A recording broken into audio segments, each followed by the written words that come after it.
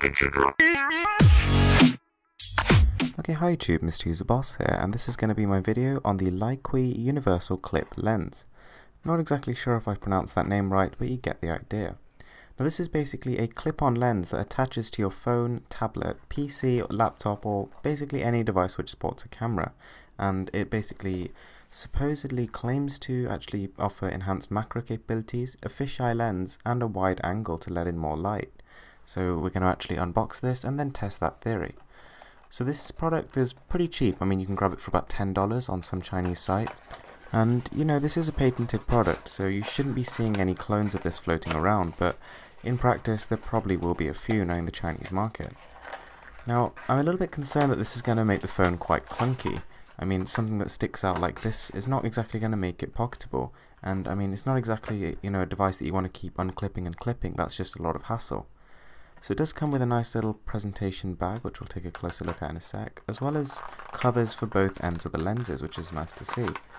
So you're getting two separate lenses here. You're getting one which is a fisheye and one which is a macro wide angle. So yeah, I'll test them both, but for now let's just take a look at the build. So we've got some very generic plastic caps, which I'm just guessing will keep dust away from them.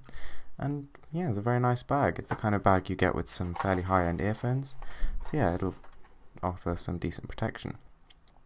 So this thing's actually fairly heavy. It's made out of metal, and it does actually sport a felt sort of protection to your phone. Now, yeah, I mean, it seems like a pretty high quality item. I'm quite impressed for $10. Right, so now let's test them out. So to start with, we've got the fisheye lens, and as you can see, this is actually covering up some of my camera's lens, so we've got this sort of strange curved black border around the edge of the shot. Now the effect is working surprisingly well. I mean, it does really give a very strong fishbowl effect, but don't forget this is non-adjustable, and it significantly reduces the quality of your image. It adds a sort of yellowish sort of tinge, and you lose a lot of detail. On top of that, I can't actually understand why you can't do this exact same thing with a software effect. Moving on to the macro lens, this is a shot taken by it, and as you can see, it's pretty impressive. And moving over, this is a shot taken without, and to be honest, I'd say it looks better. The macro lens is just restricting light, and this shot is definitely capturing more detail. So, to conclude, I think this whole lens is a bit of a gimmick.